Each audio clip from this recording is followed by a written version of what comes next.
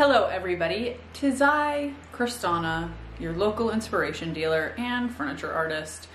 Welcome to my YouTube channel. If you are new here, hit the subscribe button. If you're not new here, welcome back, friends and family. Just got back from a day in the local pool with my family and I decided I'm gonna come home and we're gonna paint together. So I am going to be using some country chic paint on this piece and we are going to be layering, blending. I'm going to be mixing some colors.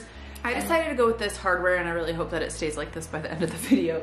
But it fits perfectly with all of these drawers, but it doesn't fit perfectly with these ones. So I'm going to show you guys how to fill the hardware holes with a dowel, and we'll also use a Bondo type filler, but we're going to use a dowel so I can show you how to get, I want to just show you another way to fill hardware holes.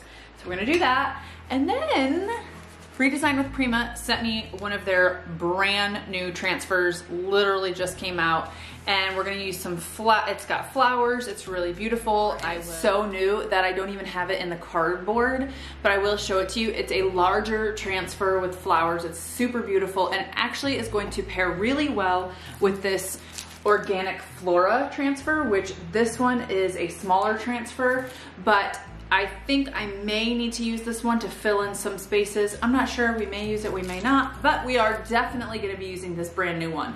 So if you guys wanna see that, stay here. Let's rock it. The first thing I did was remove all of the hardware and I cleaned this piece really, really well. And then what I did is I plugged the holes of the top 3 drawers. So I had told you before that the new hardware I picked, it matched perfectly for all the bottom drawers, but the top 2 drawers were a little bit closer together.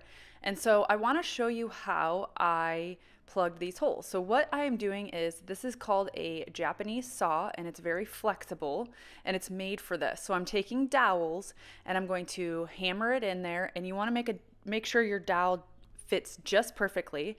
And then I'm going to take my Japanese saw and I'm going to make sure it's flat with the surface and I'm going to cut that dowel. And so this has filled that hole. What I'm going to do is I'm going to sand it so that I can smooth that dowel down just in case. And I'm going to use a wood filler and just lightly go over it. I'm going to allow that to completely dry. I'm going to sand it and smooth it, and then I'm going to be able to paint over it, and then my holes are completely plugged.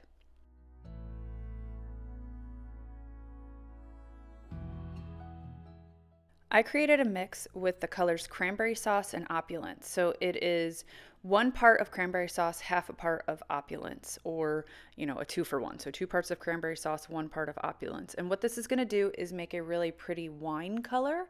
And that is the color that I am going to use for the very bottom of this dresser.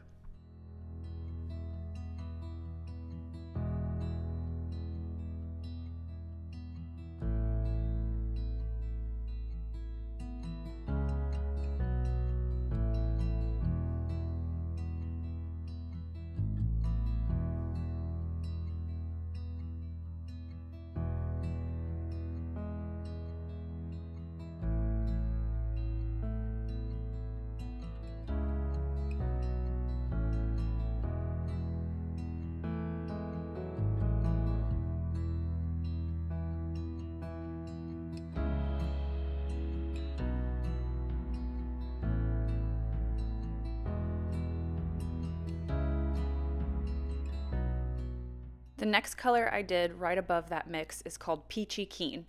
And so that is going to be the middle color for this blend.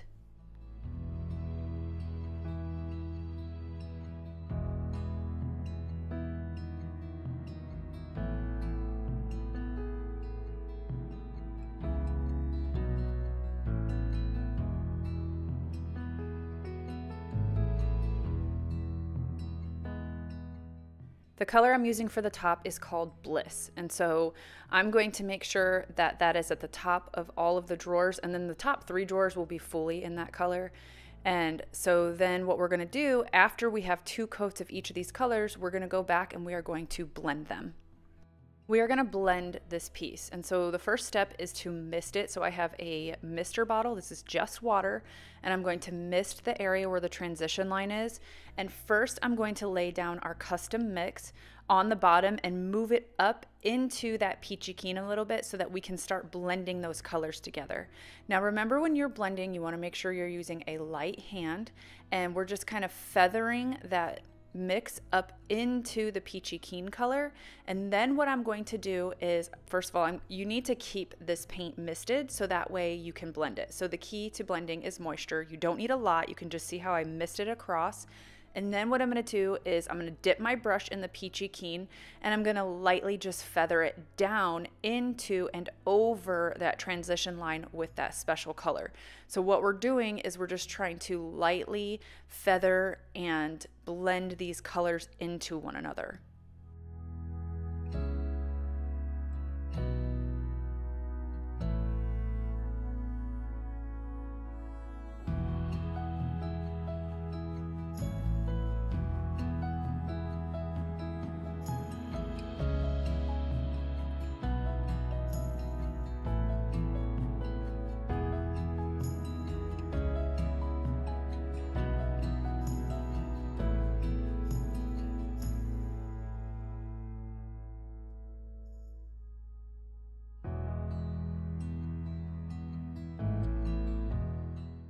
Once you have worked the colors together a few times, you're going to mist the entire drawer with water. And then what I do is take a clean, dry, neutral brush, and I'm going to just kind of lightly feather these together so that I can smooth that transition and just get these colors to melt together. So I'm going to go vertical, horizontal, diagonal, and this is going to help get these colors to blend more evenly.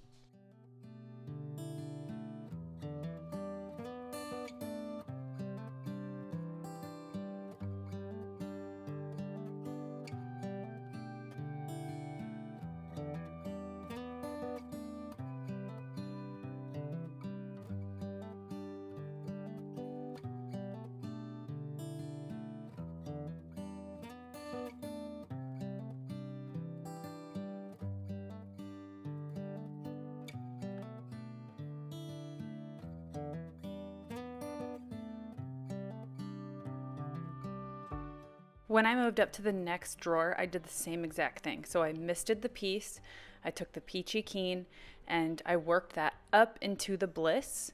And then what I did is I took the Bliss, and of course I put paint on my paintbrushes, but I kept it misted, and then I took the Bliss and I moved it down into the peachy keen. And then once I had blended those to where I was happy, I took that clean, dry, neutral brush after misting, and I just feathered everything together.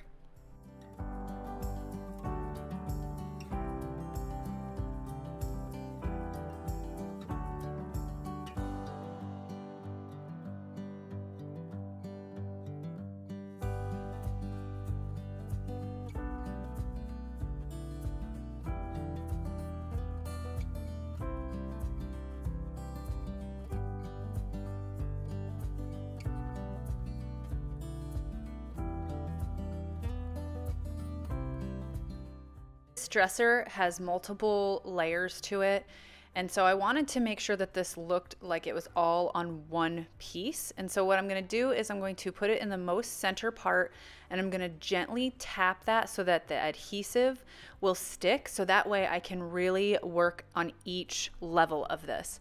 So what I'm going to do is I'm going to push it down, and then there are little different levels, and it's beveled on the drawers. So I'm going to focus on pushing the transfer down on the bottom part, so that way I can take a razor blade, and I'm going to gently take the razor blade and I'm going to cut all the areas where there are different levels, and this is going to allow this transfer to sit in different areas of the front of this dresser. I really hope that makes sense for you guys.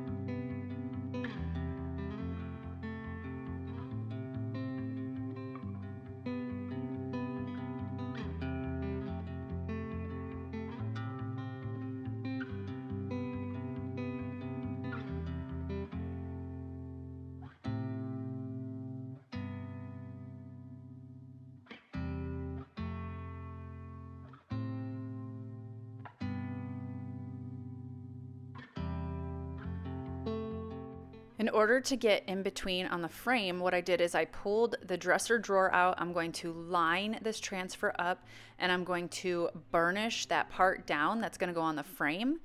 And then what I'm going to do is take my razor blade and carefully cut the area that is hanging over, and that part is going to go on the dresser drawer. So I'm hoping by you guys watching this process, it is kind of self-explanatory, so you can see exactly how you can do this on the front of a piece that has different levels and bevels and things like that.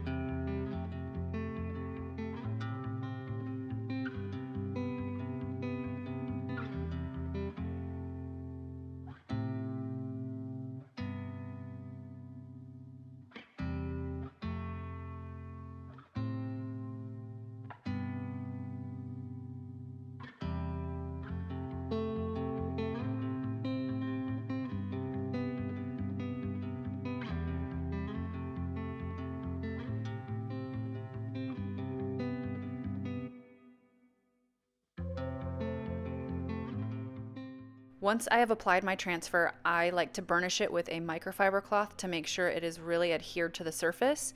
And then what I'm going to do is I'm going to take a clear coat and I am going to seal the transfer. I need you to remember that even though Country Chic is an all-in-one paint, you have to seal your transfers. And so I'm just going to seal this entire piece with their tough coat so that it all looks the same. I am just using this microfiber sponge that I found on Amazon, and these have become some of my favorite things to be able to apply a top coat.